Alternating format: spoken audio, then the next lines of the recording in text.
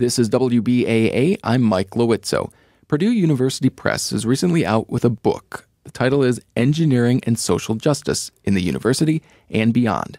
The book is aimed at engineering academics worldwide who are attempting to bring social justice into their work and practice, or who would like to but don't know where to start. Joining me to talk about the book is one of its editors. Alice Pauley is an assistant professor in the School of Engineering Education at Purdue and an affiliate faculty member in the university's Women's Studies program. Thanks so much for coming in. Thanks for having me.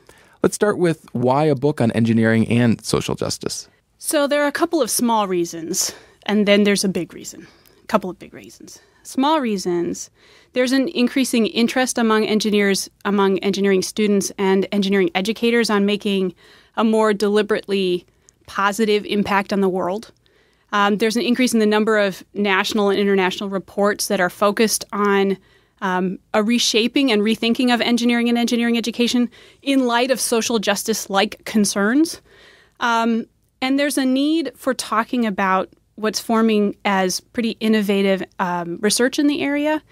And there are only a few places that one can publish on engineering and social justice. So there's a journal, there's a conference, and now we have a book.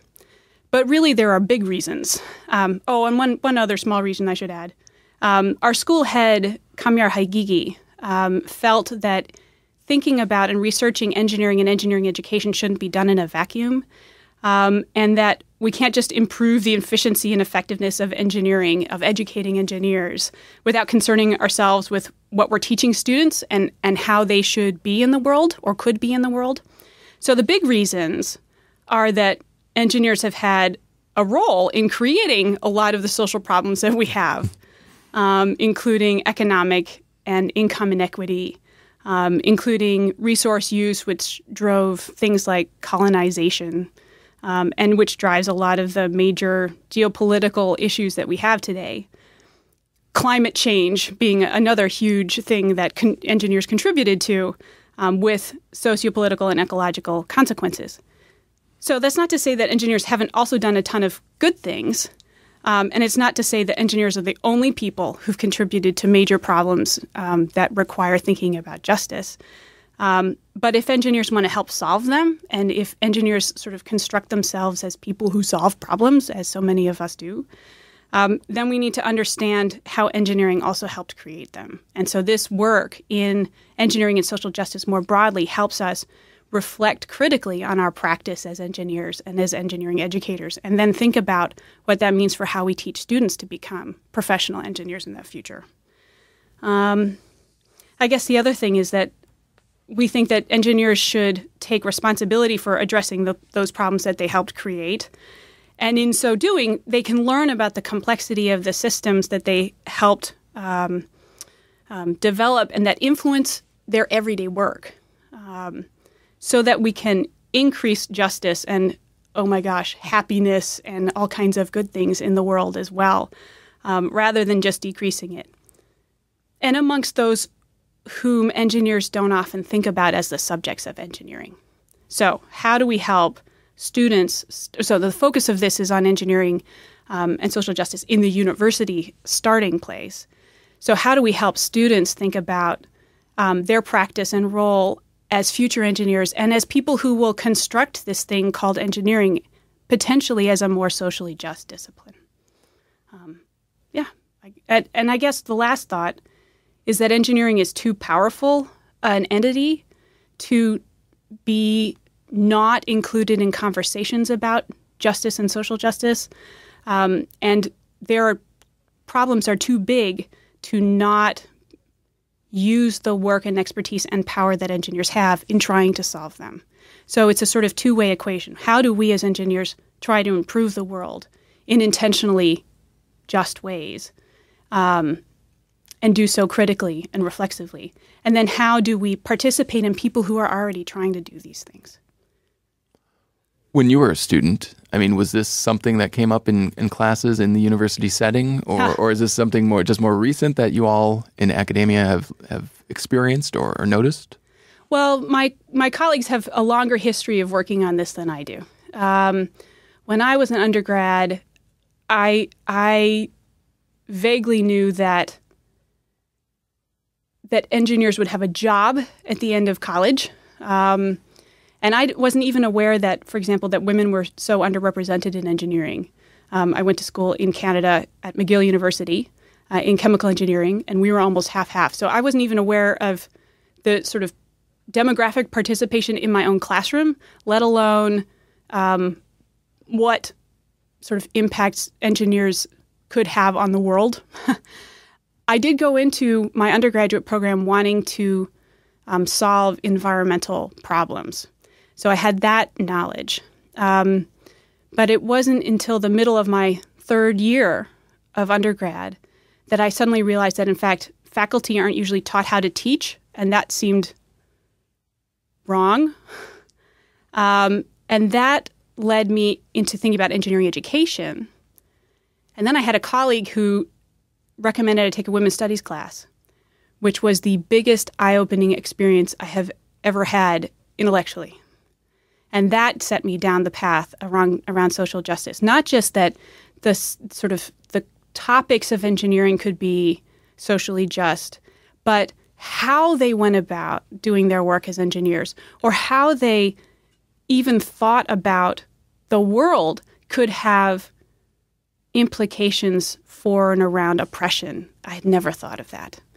Now, that being said, my colleagues have, my co-editor colleagues and then the authors, have longer histories of social activism, of participating in public engagement of science and engineering. So I would say it varies, but there's now a name. Engineering and social justice is a concept that people put together and search on, and there are journals with it. And so I wouldn't say it's new, but it has certainly developed a critical mass. That was going to be one of my questions in the profession outside of the university setting. Is this being embraced, or, is this something where they're saying, oh yeah, social justice? What's sort of the take of it in the professional societies and whatnot? It's a good question. Not so much that I know of. I should restate. I don't know so much. Okay. So I know, one of the aspects of this book is that there are lots of definitions of social justice. There's spectra of definitions, and that's multidimensional spectra. And I would say that, there are environmental engineering firms that consider sustainability more or less, or consider community engagement in the solutions that they're generating, or different reactions to relationships with the public. And we might place them in different places on the social justice scale. That doesn't mean that they would identify or not identify as doing work that's socially just. I guess to each his own, so to speak. Right, but I'm hoping that our work and the work of other academics and the work of other sort of critical researchers, and that's a sort of small c critical. There's basic research, how do we understand the world that we live in? There's applied research, what do we do with that knowledge to improve our human condition? And critical research helps us reflect on whether those things are how we want to be in the world. Like, are those the right things to be doing, those ethical questions or so forth? Through this critical research, I think we're hoping to shift that spectrum to be closer to what we hope is as an ideal of social justice, that in the practice, the subject and the solutions of engineering can be more socially just in a much more deep sense than a superficial sense. So to each his own, but there are ideals that we strive for, and we don't want to just sort of let folks say, oh yeah, it's socially just, check. Yeah. So I guess it's the nature of the beast that we be self-reflective about, is this as just as we can be? Can we improve this? And there will not be a point also on the other end where we're like, oh, okay, now I'm doing everything. Check on that end as well. Continuum. That's right. So the book has 3 sections in it: teaching, research, and engagement. What are engineering students taught about social justice right now? Good question. Most of them explicitly, not a lot.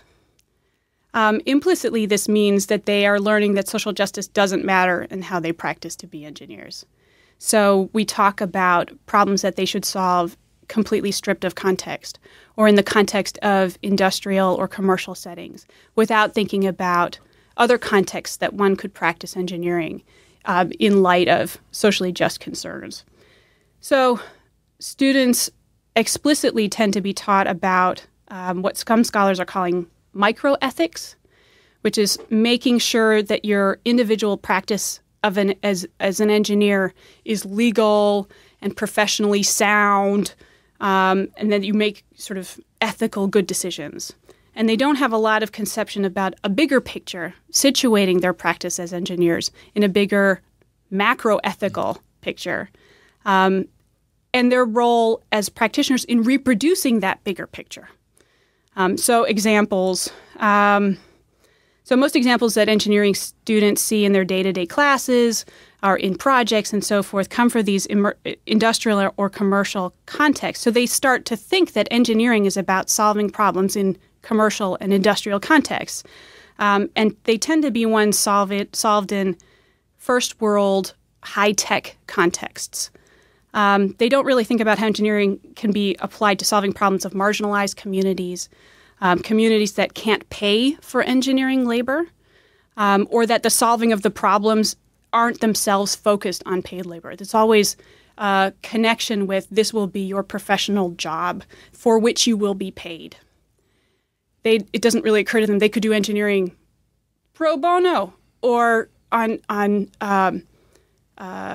along with community members, or teaching others about engineering practice as just part of who they are.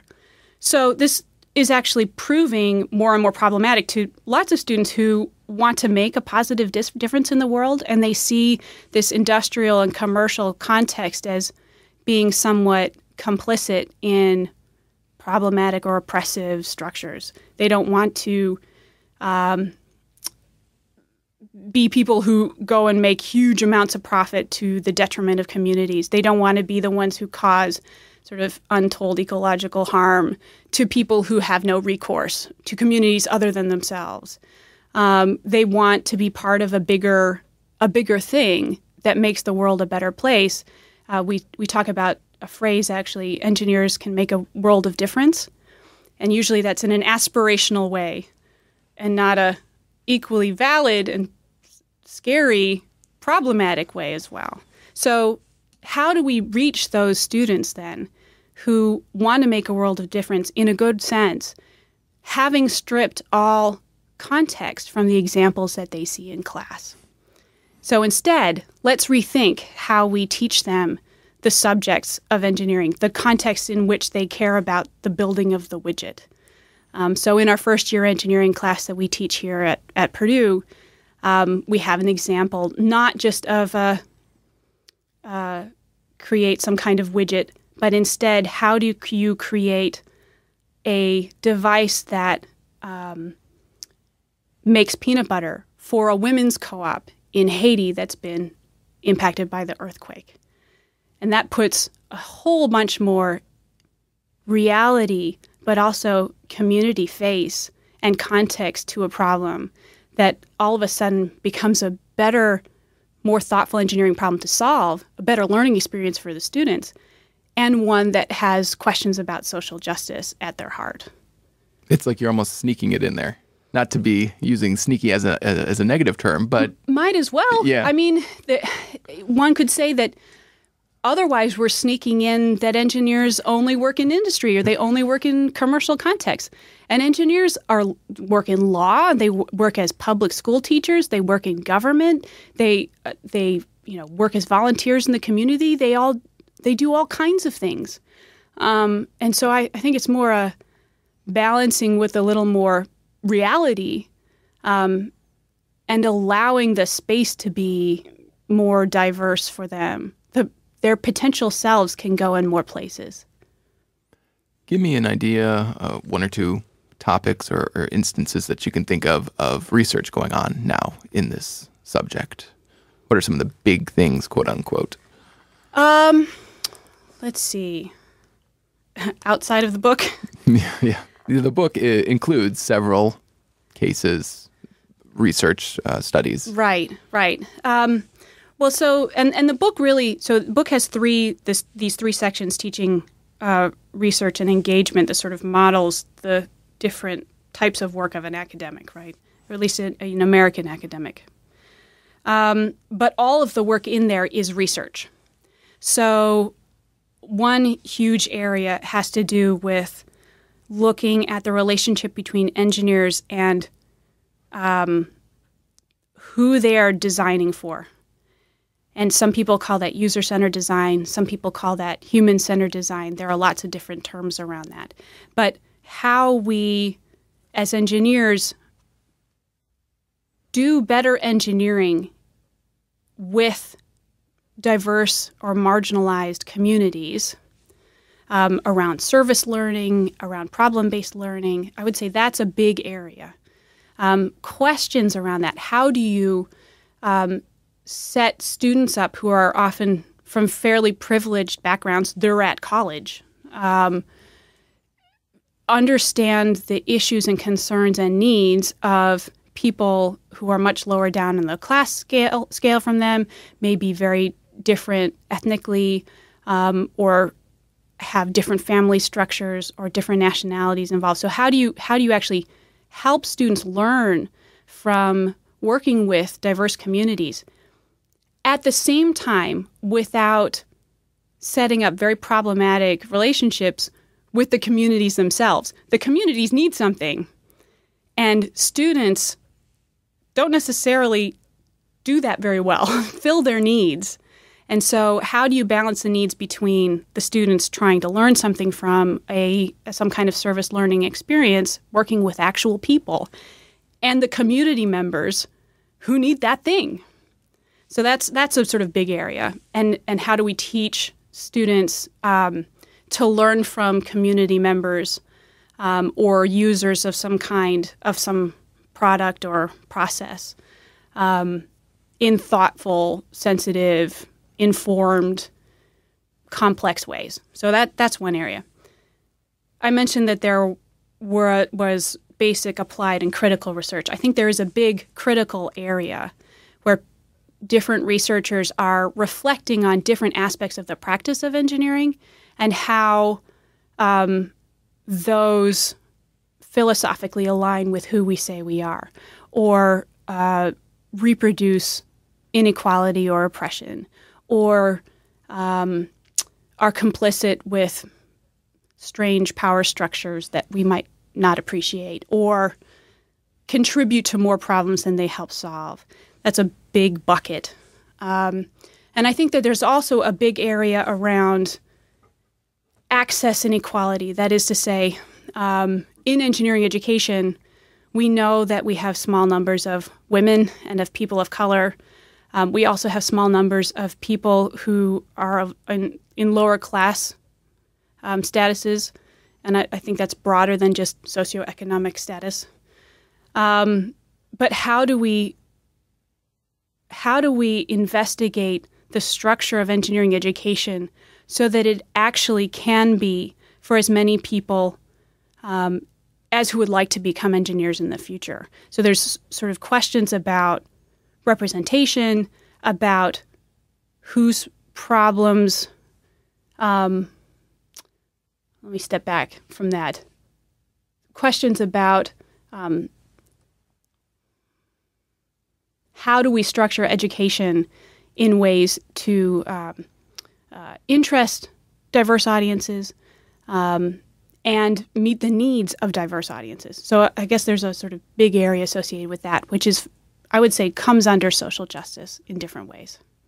Speaking about women, is the underrepresentation issue exclusive to the United States?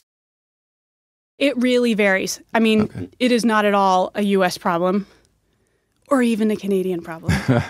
But it does vary. There are some places where the representation of women to men in engineering programs is much nearer parity than it is in the U.S. They're in educational contexts. Usually, once that goes into employment context, the numbers drop again. In very surprising places, there are equal numbers of women in Middle Eastern countries and so forth in some contexts. There are also technical universities for women in some of those places, which is pretty awesome. Along with my colleague, Donna Riley, is at Smith, which is a women's college, which has the first engineering program at a women's college in the country and is the first ABET-accredited engineering bachelor's degree program. I think it's at a women's college, not just a liberal arts college. I think it's at a women's college. Anyway, that being said, one of the issues that concerns us, me in particular, is that the rate at which women are going into engineering in the U.S. is actually decreasing. So we still keep getting more and more women each year, but if we keep going at the same rate, we're not going to get to 50%. And so something else needs to happen for us to equally represent our general population in our engineering population. And my current theory is that we have lots of work trying to investigate, women themselves, reduce sexism, reduce implicit and unconscious bias in recruiting, retaining, teaching women. But it's not working, or not to the extent that we would expect it for the amount of effort that we're putting in. So that's where my research comes in. So I'm the editor of the book, a co-editor of the book, but also an author. And I think that we could construct this thing called engineering to take a focus and an interest in the problems that have historically been those of women, and which in much of the rest of the world still are the problems of women. And until we do that, until we make engineering a more socially just discipline in terms of gender, a less gendered discipline, we shouldn't wonder why women aren't wanting to participate in it. And this is the same for people of color and same for people of poorer classes. So women are underrepresented in the U.S. We are not alone, but we need to do some stuff differently, I think, if we're going to solve this problem. And one of the stories, for lack of a better term, one of the research studies in the engagement section talks about the community college and how they are sort of their own social experiment, bringing in underrepresented students, many, first-time college students in their family, and how that pipeline from the community college then gets into the university, the four-year university. I thought that was interesting. And you often think about the men-to-women disparity, but not necessarily the minority. Right. Do you mean the minority case in the context of engineering? Yes. Right. Yeah, and those things overlap because we have gendered and raced economic systems. And so you'll see a much more diverse population, or if we took what we would currently look at as our typical engineering population at a four-year college, we might have in undergraduates about 20% women, 80% men. We might have 6 to 10% underrepresented minorities, particular groups of people of color, including Black and African American students, Hispanic and Latino students, Native American, Pacific Islander students, not including Asian students usually, because they're not underrepresented compared to the general population. But we take that sort of recipe that we commonly see at the four-year college, and then we look at a community college. Mostly women, huge numbers in comparison of people of color, lots of people who can't afford the tuition at a four-year college, who need to be part-time students, who need flexibility with their course schedules because they have kids and families. Absolutely, we need to be thinking about better ways. If we care about diversity in engineering education, we need to be thinking about how to connect better with community colleges, because the structure of our educational institutions influences who can be successful in them. And actually, I have different research where I try to understand how institutional structure can support the lived experiences of diverse students. So if you're trying to create an educational experience for a student who is 18 to 24, white dude, you probably end up with some place like Purdue. But if you're trying to look for someone who's 35, has a part-time job and 2 kids, and is maybe a single parent, you structure your institution really differently. So even the buildings and the structure of classes and our expectations of what happens in those classes can influence who becomes an engineer. And that is totally relevant for thinking about diversity issues in engineering. So I'm so glad that our contributors brought in class, in this case, and different educational structures into this book, because I think it provides a lot of new things for thought, new ideas for thought, and fodder for rethinking our institutions' structures to become more just. The book is Engineering and Social Justice in the University and Beyond from Purdue University Press. Alice Pauley, along with Caroline Bailey and Donna Riley, are the editors. For more information, you can go online to thepress.purdue.edu. You're listening to WBAA. I'm Mike Lowitzo.